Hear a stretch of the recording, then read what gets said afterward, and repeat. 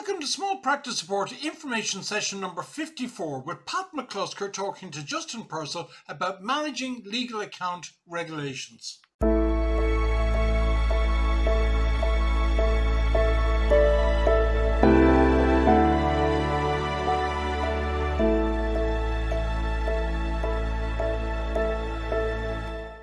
So I'm here with Pat McClusker. We're going to be discussing legal accounts and regulations, and today's agenda is compliance breaches, a summary by Pat McClusker, who's from CBS Legal Bookkeeping Specialists, the Law Society Responsibilities and Inspections, a quick reference guide to SAR breaches, and tips for preventing breaches, and any questions. So Pat, I'll hand it over to you, and you can share your screen, and we'll take it away. We're going to take questions on chat, and I think Pat says after about 20 minutes, we'll start answering those questions just to give the presentation a bit of flow. So if anyone has a question, you can answer over the chat. So Pat, you're very welcome, and over to you. Okay, Justin, thank you very much. As Justin says, my name is Pat McClusker. Anybody that's listening is very welcome.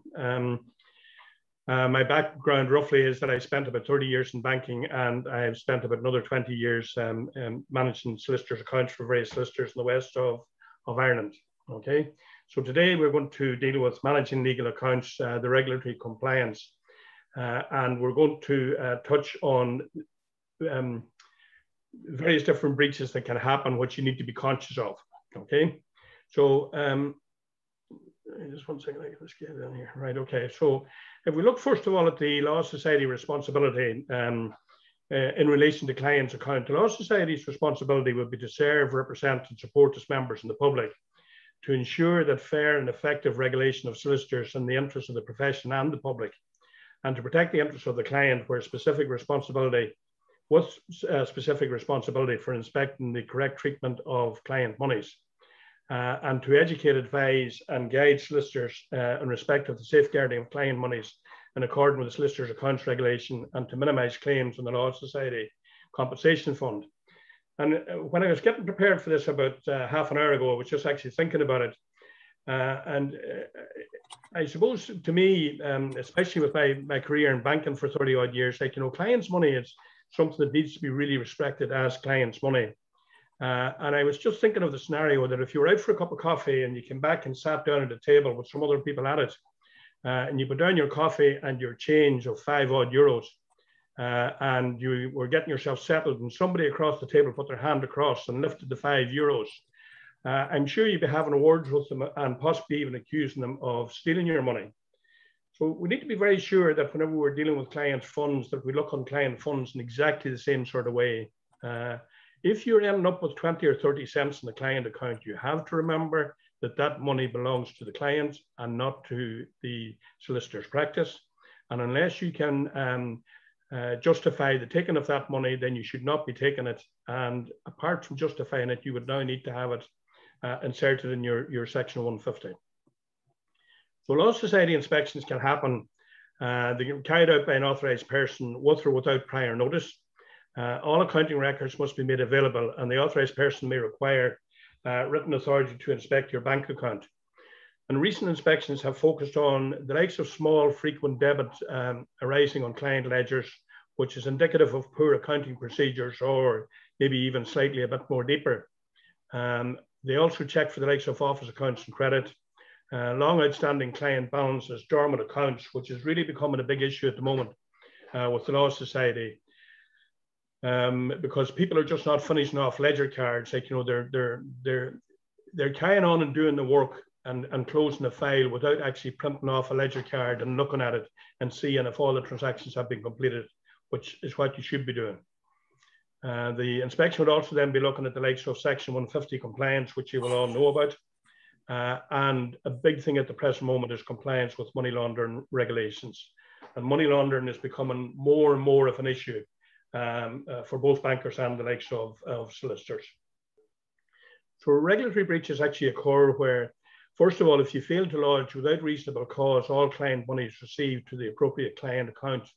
So if you receive any money from a client, it must be lodged to the client account. And also, for example, if you receive split money from the client, which I'll explain in a second, that should also be lodged directly to the client account. So if you had a client that come into you and give you €250, of which €123 was for your professional fees plus VAT. And the other 127 was, we say, to pay various different disbursements. That full 250 should be lodged to the client account, and you should then transfer across your €123 from client into office. You cannot split the money and put the 123 direct into office and the 127 into client. So it's important to remember that. And it's also a regulatory breach for you to fail to record without reasonable cause the money in the practice accounting records. So, you know, when you get the money in, you have to record it within your system as well, to be it either computer or manual system. It's a regulatory breach for solicitors to be holding money in client account, which the solicitor is beneficially entitled to. And a solicitor cannot keep money in client account for a longer period than 3 months. A fairly common practice out there would be, an example would be where we'll say, for example, that you happen to get fees of about 7,000 or 8,000 in relation to a particular case, and you decide, and you get this money in March, and you decide that you're going to hold on to that until October, November, when you have to pay your preliminary tax, and you hold on to it in client account. That is actually a breach of regulations. You cannot hold that money within client account for a longer period than 3 months. So it's also a regulatory breach that outlays expended by the solicitor and which they're entitled to are not withdrawn as well from client account. And money held on a client matter which the solicitor is beneficially entitled to, a share of it with one or more other clients, also needs to be taken across within the period of 3 months. So it's important to remember the 3-month rule, that any money that you have in client account that you're entitled to, then you should be taking it across within 3 months.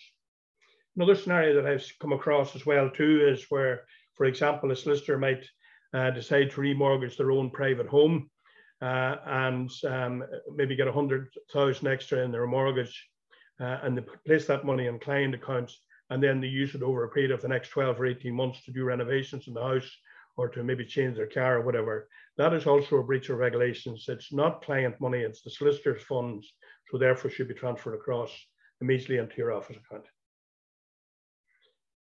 It's also a regulatory breach to withdraw money from client's account that is held on behalf of the client concerned, or drawing against uncleared funds, thus causing a debit balance to arise.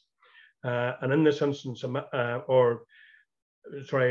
I should also say is that if the debit is offset by a credit on another ledger card, then it is acceptable, but you should actually do a matter-to-matter transfer immediately.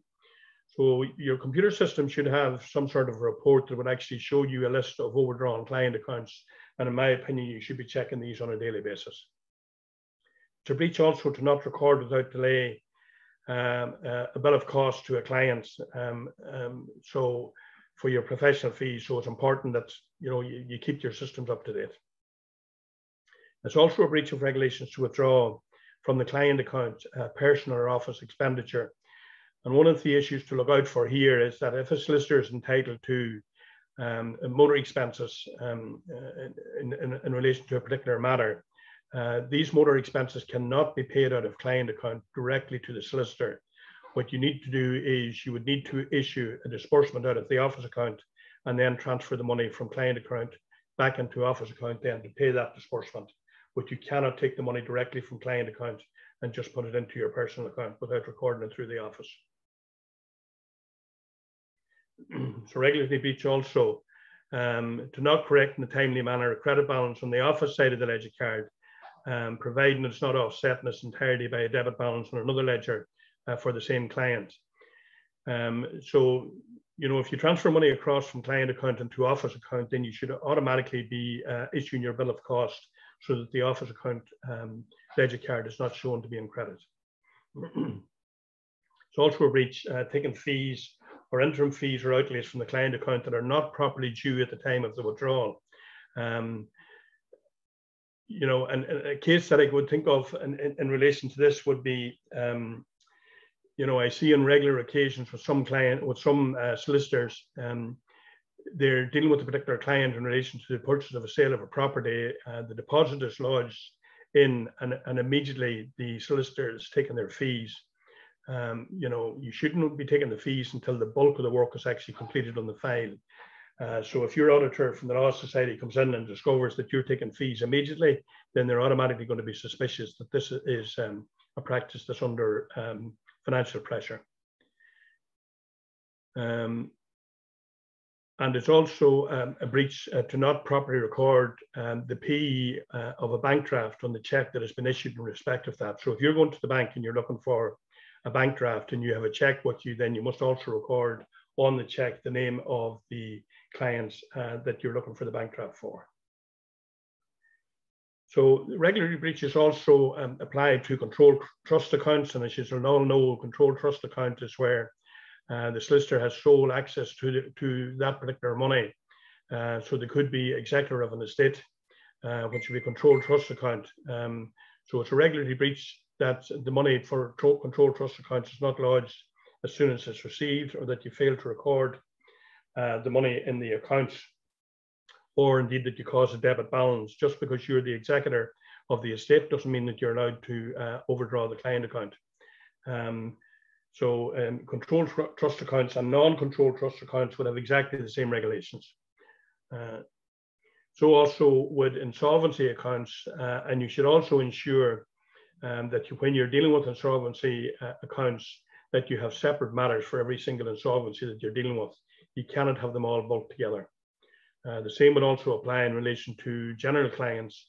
You know, if you have a client and they happen to be selling 5 or 6 different properties, it's not acceptable that you would deal with all the transactions for those 5 or 6 properties out of the one ledger card.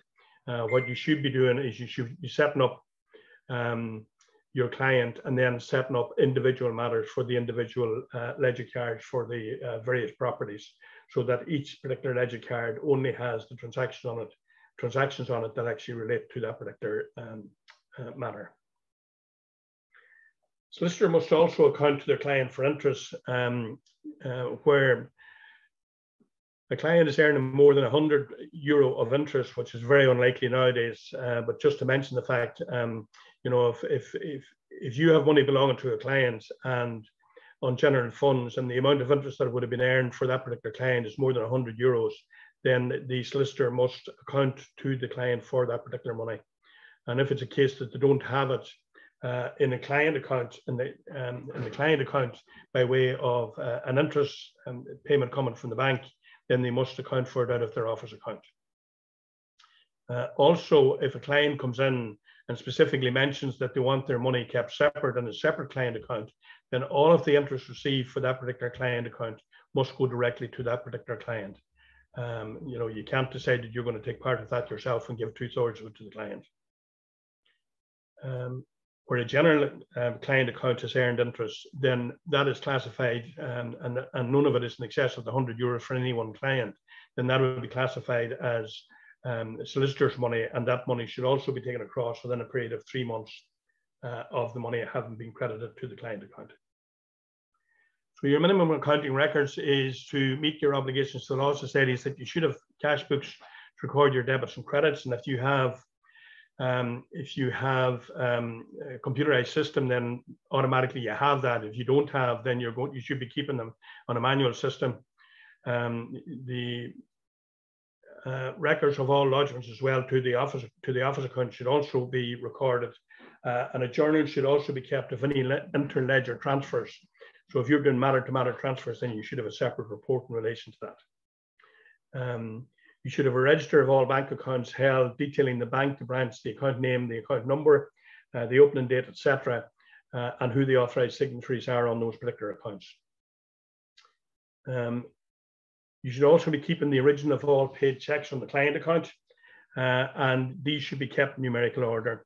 Don't fall into the trap of dumping them all into a box, so that when the auditor from the Law Society comes in, they discover that they're not in numerical order. If you keep them in numerical order, you keep the Law Society auditor happy. If you don't, then you're certainly going to annoy them.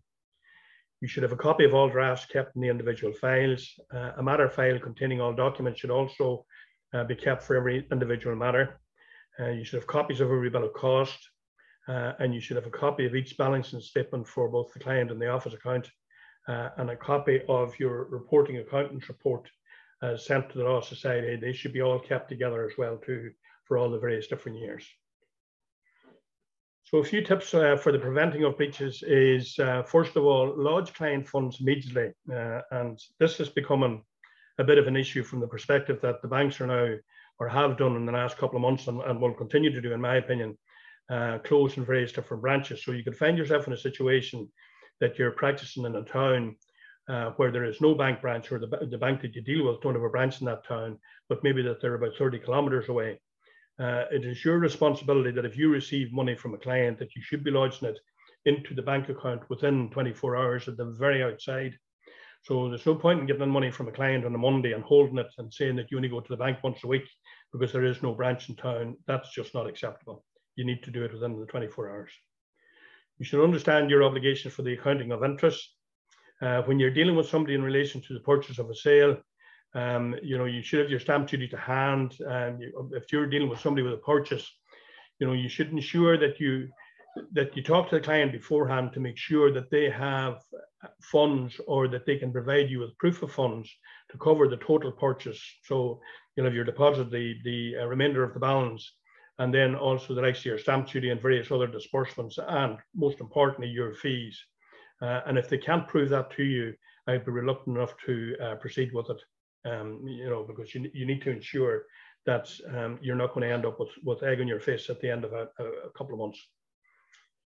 I would strongly recommend that you should consult your up-to-date client ledger card every time before issuing a debit from client funds. So constantly pull the ledger cards. It only takes 5 or 10 seconds to do it, and I would certainly be encouraging it. You should wait for lodgements to clear before drawing funds against them. It's becoming less and less of an issue now in that we have EFT for most lodgements, but if you are getting lodgements coming in, always wait your 5 or 7 days to ensure that funds are cleared before you would draw anything against them. You should have a good understanding of your accounts and the reports, and specifically the ledger card. There's no excuse for you to turn around and say to the auditor that you don't understand the client ledger card, that there's somebody else in the office is doing that for you. You need to understand it yourself. You should be reviewing your monthly reconciliations, and you should keep on top of all old outstanding checks. You should also maintain a register of will, deeds, estates, undertakings.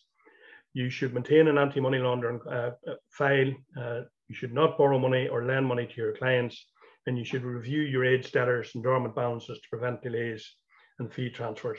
And you should issue bills to your client when fees are being taken. You should complete all registrations, fully comply with Section 150, keep records of your anti-money laundering procedure, and we would actually recommend that what you would do is you would have a laminate which would show what your anti-money laundering regulations are, and what your cash handling policy is as well, although I would stay away from cash as much as possible. You should also control the issue of signatories on checks. I would strongly recommend that if you're passing that responsibility off to somebody in your office, then there should be at least 2 people signing on the checks, and the same would apply in relation to undertakings. Although, to be quite honest with you, I would not be inclined to pass off that responsibility to anyone. I would retain it from myself. As I say, you should manage the handling of cash directly from clients, and I would try and avoid it as much as possible. And you should also look after the control of checks itself.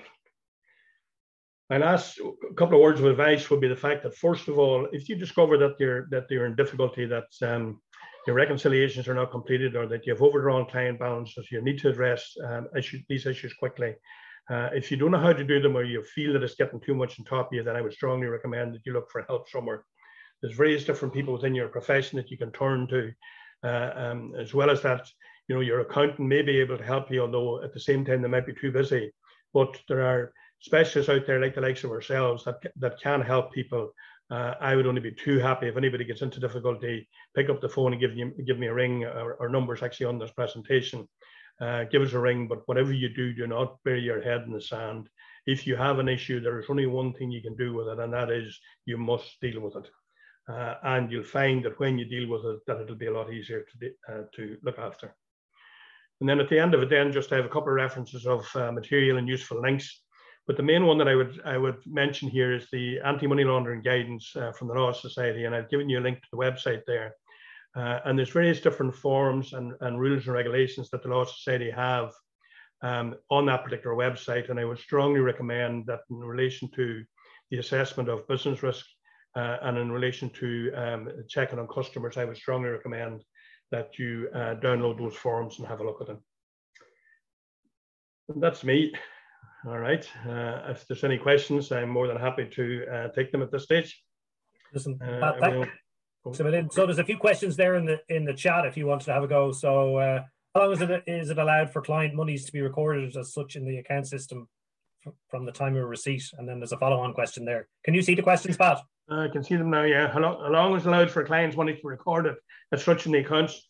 Well, look, my strong recommendation in that is that your accounts should be updated on a daily basis. If you don't have your accounts updated on a daily basis, then your ledger card is of no use to you whatsoever. And I see practices out there, especially small practices, where, they think that they can carry everything in their head, but the reality is that we can't. There is only one way to do this. The recording of receipts and payments, on average in any system, should take approximately 15 seconds. And the majority of practices could record most of their transactions within the first 15 minutes. Now, there are other issues that need to be handled in relation to the accounts that can be left to later on, but certainly in relation to receipts and payments, I would record them immediately. So then the follow-on question there is regarding interest on client monies and negative interest rates. What's the best practice? Is that the same? Right, regarding interest on client monies and negative interest rates, best practice in terms of accounting for this commuting client. Well, first of all, the regulations are that in relation to negative interest, and I assume this question is more about negative interest than positive interest, if we want to call it that for a better name. But the regulation is that it must be recorded as a disbursement in your accounts and then transferred across from the client to the office account to pay that disbursement on the strict understanding that you already have mentioned it to your client in your section 150. Okay, I have actually done a review for a number of my clients in relation to it. And if I take an example of a client that would have approximately about 400 live clients, maybe around about 3 million in client funds, when you look at the interest on the majority of those accounts, approximately 95% of them are an interest charge of 20 euros or less, maybe even 10 euros or less actually on a monthly basis. So I would be inclined just to charge those clients that have a larger amount in their accounts. And for the smaller ones, that what you would do is cover your interest charge by way of an increase in your postage, providing you've notified the client under section 150. But I've seen other practices where they go and they post all the transactions. They're posting 5 cents here and 7 cents there. It's a mammoth task. All right. Okay, Pat, so the next question there from Michael was time to change the 24-hour rule to lodge regulation, and that's possibly is the case. Yeah. But a lot of what we've been talking about today, I'm struck by checks and cash and lodgement, but where does internet banking or electronic banking sit within all of this? Are the principles the same, or do you have any thoughts on that? No, well, the principles wouldn't be the same from the perspective that, if you get a check or cash, then you're stuck with an item that you must go and lodge in the bank. If it's an electronic transfer coming from another bank, then it's automatically going into the bank for you anyway. The comment in relation to time to change, say that's 24 hours to lodge regulations, then I actually wouldn't be inclined to agree with that comment. My attitude to that would be that it's time to change our clients to all go to internet banking. Yeah. I certainly would not be happy if I was the principal in the practice and I was receiving 10,000 from a client by way of a check or otherwise. I would not be happy holding on to that check until Friday and then going in and lodge it in the bank and it taking another 5 to 7 days to clear. You're then looking at 14 days of a cycle. I think it's time to change the client's attitude so that they don't lodge checks or cash anymore. And I know Michael has come back there and said government offices don't do EFT, but I think there's been a change to maybe not all offices just yet, but it's coming because Revenue were on here a couple of weeks ago around the new professional withholding tax, and that is going to be moved to an electronic system. So right, okay. I think it's coming, Michael. It's coming. Another question there was from Tony. Clients can't be found. Yeah. Any ideas there? Yeah. Well, this is one of my bugbears, and don't want to step on toes here, but Sure.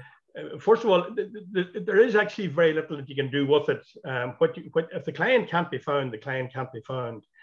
Some of the solutions that I've seen by auditors down through the years is that possibly what you would do is that you would isolate that particular client funds into a separate client account, okay? And that you would, whatever interest is earned on that client account, you put it into an ordinary demand deposit. Whatever interest is earned on it would then actually go to the client itself. You know, that's about all that you can do with it. You know, I think there's a question to be asked whether the Law Society should be doing something themselves in relation to dormant accounts. I know that's thrown a lot of responsibility onto the Law Society, but my understanding is that that's the system in Northern Ireland, like, you know, that's, and in the UK, that what happens is if you have dormant accounts, you pass them off to the Law Society, who have it themselves. The client comes back in 20 years' time, the Law Society pay the money out, you know. Okay. So just moving on then, Pat, as we come to the end now, can small balances be cleared off by applying a closing fee? If so, what's acceptable? Any guidance on that? My guidance is, I'll go back to what I said about the cup of coffee. If you come in and you sit at a table in the cafe and you put down your €5 odd and somebody puts their hand across and take it, are you going to be accusing that person of stealing your money? In my opinion, the answer to that is yes. Okay. The only safe way to deal with small client balances is, number one, ensure that you don't have them, because you should be looking at your ledger card every time that you go to pass a debit on it. And secondly, if you do have them, my strong advice is, irrespective of cost, issue a check or a postal order and send it out to the client. Because the day an auditor comes in and discovers that you have taken it and you don't have it in your section 150 or your section 68, then I can assure you one thing, it's not going to be a very happy day for you.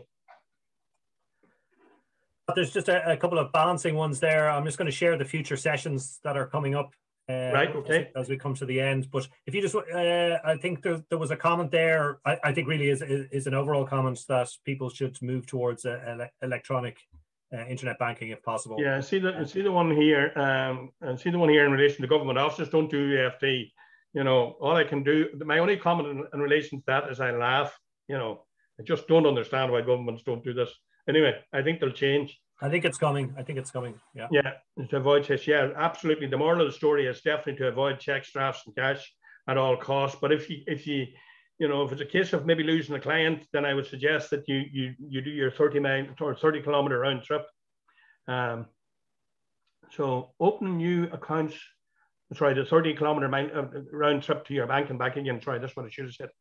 Opening new accounts not on with negative interest situation. I'm not sure what that means. I think it's just maybe if you open more accounts, there's an issue that you get charged more negative interest rate. Maybe Michael, you could clarify. But anyway, we're coming to the end of today's session. Pat, thanks a million for imparting all of your information. If anyone has any queries, Pat, you're open to taking questions from people if they contact you directly. I'm going to share the slides. Yeah, I'd be only too happy to talk to people, yeah, if they want to talk to me. I'm going to share the slides and a copy of the recording later in the week.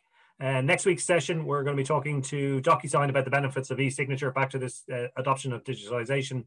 And then our final session for the summer will be the introduction to the new digitized law directory app. So it's no longer a printed version. We're taking a break in August, and we're heading to Donegal. Pat, you'll be delighted to hear. All right. Give me a call and we'll have a coffee. As long as you don't take my change. Well, you'll be buying, Pat. All right, okay. No, I'll be buying. I owe you one, Pat. And if anyone has any topics they want to talk about in the autumn series, I'm open to send us an email with any thoughts or any things you'd like to see covered. So we're delighted having you all here with us today. I think there might be is there a final piece of chat there just before we close off? I think the point that's been made here is that that you would split your client account to various different banks. The big issue with that at the present moment is that all we're really left with in this country is Bank of Ireland and AIB. And if you go on to AIB and you're a Bank of Ireland customer, they'll not actually take the money at the moment. Okay. So it's complicated. Listen, everyone, thanks for joining us. We're back next week to talk with DocuSign about e-signatures. Pat, thank you very much for your time. You've been a great sport. Thank you very much, everybody.